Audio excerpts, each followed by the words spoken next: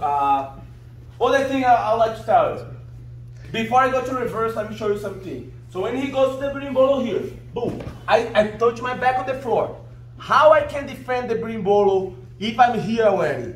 You guys, of course, gonna be hard, but you guys gonna try to keep your back on the floor the whole time. Go to the berimbolo.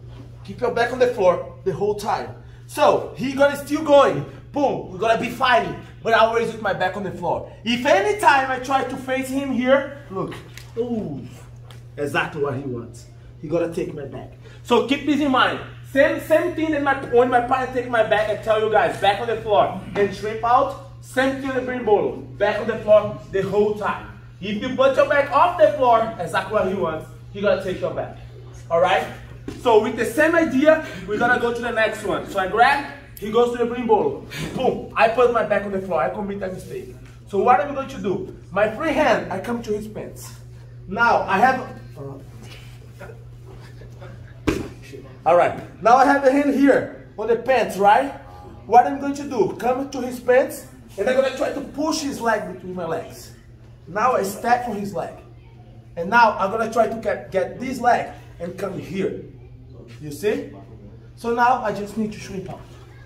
I am on his back. So hooking, I reverse the berimbolo. Is that easy to do? No. It's possible to do? Yes. All right, so one more time. Here, remember, I always need to control this leg. So when he goes, boom, 1.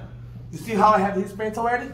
2, I'm gonna push his leg and bring his hip. Step on his leg. Sometimes you don't even need to change here. From here, I can just push, and I'm already here. Look his hand.